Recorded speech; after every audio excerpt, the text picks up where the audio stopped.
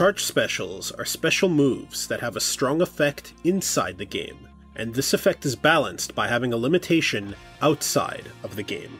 The need to charge a directional for a period of time before you can execute the move.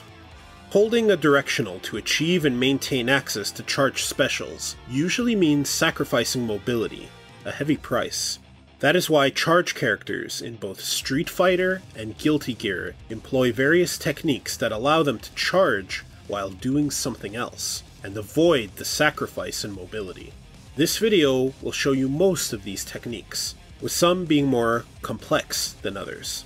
For the sake of convenience, we'll be using the terms Sonicboom Charge 4 6+ button, and Flash Kick Charge 2 8+ button. Named after arguably the most iconic charge character, Guile from Street Fighter. 1. Charging a sonic boom during a chain of hits. This is very easy, as you just need to keep the joystick held in the backwards positions. Do your standing normals with 4+ button, and your crouching normals with 1+ button. You can use almost all of your ground normals freely this way. 2. Charging a special during a jump. While you're in the air, your movement is usually fixed, and charging doesn't typically affect it. So you can charge a special and use it as soon as you land, which is useful for the low options in powerful corner mix-ups. 3. Dashing Sonic Boom. While you maintain a charge, simply do 6+ button to perform the special after a dash. 4. Running Sonic Boom. If the opponent jumped above you and switched sides as you were running forward, you can hold the directional and keep running, but now it starts counting as a backwards charge, so you can execute a Sonic Boom. 5. Running Flash Kick. After you start running, roll the joystick from 6 to 3. You'll continue to run, but also start a down charge. 6. Getting a Sonic Boom instead of a 2-3-6 special. If you want to reduce possible input errors between the two different motions, don't end the Sonic Boom motion with 6, but with 3 instead. It still works, and without the risk of doing an accidental 2-3-6 special. 7. Rotating charge types. You may recognize this from some Street Fighter characters. If charge moves can be done with diagonals as well, you can charge one special while doing the other, and vice versa, for a quick string of charge specials in rotation. Simply charge both specials with 1, then move the joystick along the edge to 3+ button, and quickly return it to 1, then to 7+ button, and quickly return it back to 1, and repeat this rotation quickly. 8. Charging a flash kick during a crouching chain of hits. Very simple, as using only crouching normals allows you to maintain a flash kick charge. 9.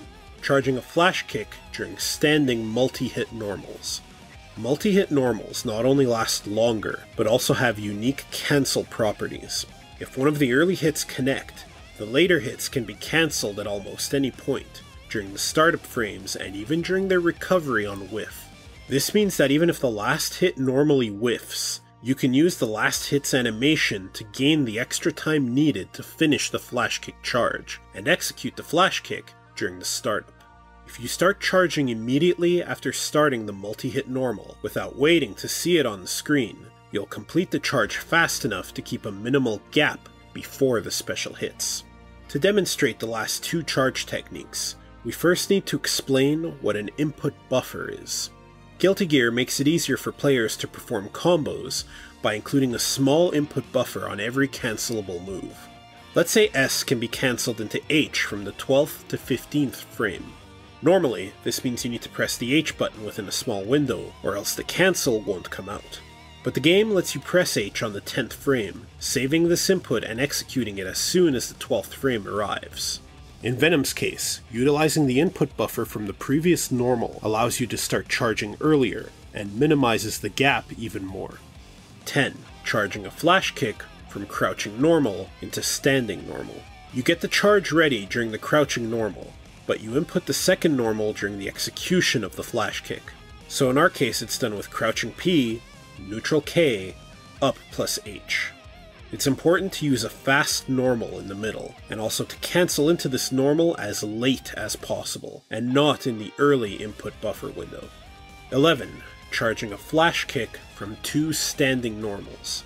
Unlike the previous technique, this one works only with 2 heavy normals, and with this one we must utilize the input buffer to make it possible. Execute the first normal, and then press the button for the second normal right before the first normal connects. If done right, you have finished the cancel at the earliest possible moment via the input buffer. Immediately after you press the button, start charging the flash kick. If you timed both the cancel and the charge input as early as possible, you'll get enough time to finish the charge and cancel the second normal into a flash kick. If you like this video, make sure to subscribe, as we have plenty more content coming soon.